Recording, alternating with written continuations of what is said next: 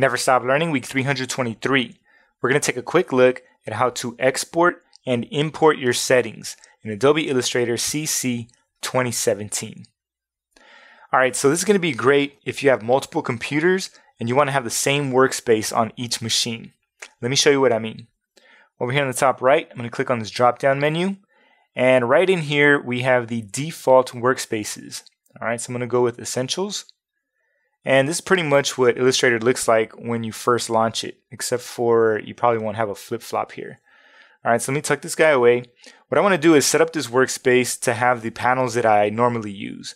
All right, so I'm going to bring out my Appearance panel. All right, bring this guy out. Do the same with the Layers panel. Extend that. I'm going to tuck the Layers panel right under the Appearance panel, and then bring them both to the right side. All right, in the window menu, I'm going to scroll through to find Align. And when I click on that, it's going to bring up the Align panel, the Transform panel, and the Pathfinder panel. I'll bring these guys over here to the right, and this looks pretty good.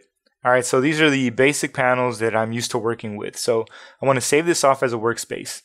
Over here in the top right, I'm going to click on the drop-down menu, choose New Workspace, and I'm going to call this Basics. All right, click OK.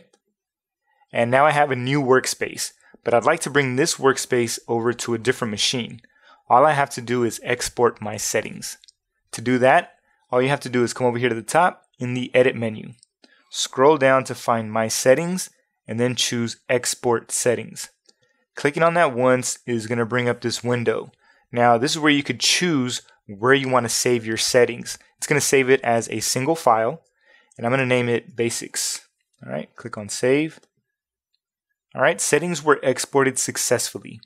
I'll click OK, and now I could bring them over to a different machine whenever I'm ready. Now, let me show you how to import your settings. Over here at the top in the Edit menu, scroll down, find My Settings, and then choose Import Settings. All right, when you click on that, Illustrator is going to let you know that importing settings will replace the existing settings. To apply the settings, Illustrator will be restarted. All right, I'm going to click OK.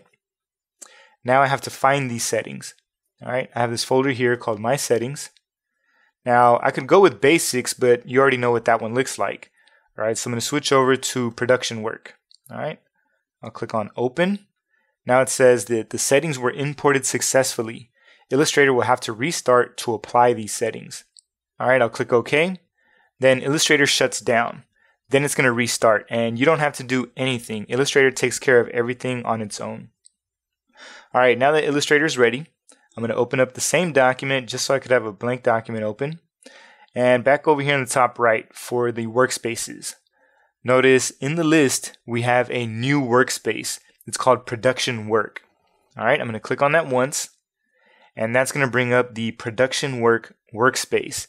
And basically, it's just a set of panels that I saved earlier. So there you have it, folks. That's a quick look at how to export and import your settings in Adobe Illustrator CC 2017.